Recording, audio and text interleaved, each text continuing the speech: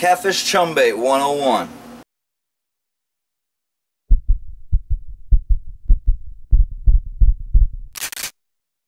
The first video went over so well, I figure I'll make another one with a little bit more information in it. So the biggest question is, what is millo and where can I get it? This is millo. It's a seed or a grain that they use for birds for the most part. As you see, it has 8% crude protein, 2.5% crude fat, and 3% crude fiber. You can get it at a Tractor Supply, some IGA food stores in the countryside that carry grains and food blocks and such, they'll have it. Any feed store carries corn or anything else, they should have it. Peas, any place a farmer will go to buy their seeds, they should have your millo. Just call around, you can find it. Now you can't find millo, another thing you can use is corn. Just like you'd sour it and do it up for hogs, same thing will work for catfish. Another thing that they use that nobody publicizes, cottonseed blocks. Take that cottonseed block, throw it in there, same thing, it's just all little seeds from the cotton.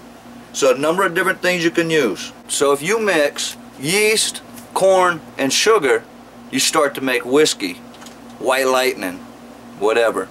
That's essentially what we're doing here, but with millo, and we're going to make it really stinky. We're just not going into the further processes. We're just using the first fermenting process. So what we'll be doing is catching drunk catfish, essentially.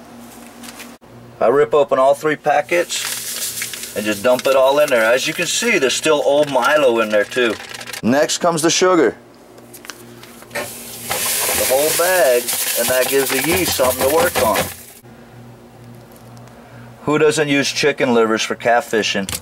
Me! I don't mess with that crap no more, but I will use it to stink my bait up. Now you don't necessarily have to use those ingredients to get this stinking. If you want to go simpler, throw some food scraps in from dinner and dump a beer or 2 in it, and that'll do just about the same thing. It's all about the time that you take to let it sit and rot. I'm just going to dump the whole 50-pound thing of millo in here. I'm using a 35-gallon trash can, so it allows me to make quite a bit to a time. So you're probably going to spend a couple dollars for the sugar, maybe $1.50 to $2 tops on the yeast, and $1.30 on that container of chicken livers.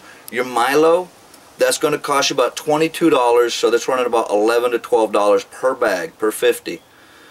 Trash can, cheap 35-gallon trash can, that was less than a $10 bill. I think $9.99 over at Walmart a couple of years ago.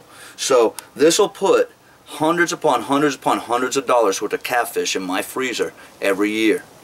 And the last thing I have to do right now is just top this off with water, a couple inches over the top, and let it sit for about 3 weeks until it sinks and starts stinking a little bit. The black trash can itself will help to warm that water up with the sun, and that's all you have to do. If your hose don't reach, just stick it behind the fence and let it get on in there, and hope the Vicky dog doesn't get to your water.